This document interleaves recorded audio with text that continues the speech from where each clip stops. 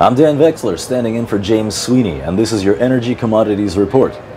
Crude oil futures are near their 5-week high, 23 cents below where they finished last week, as reports of renewed violence in eastern Ukraine one day after presidential elections in the country push the market. Oil is currently trading at $104.12. Gold and silver are in a downturn today, with the fighting in Ukraine supporting stocks and hampering demand for gold, and as U.S. durable goods orders raise the U.S. dollar, while silver remains cautiously bullish.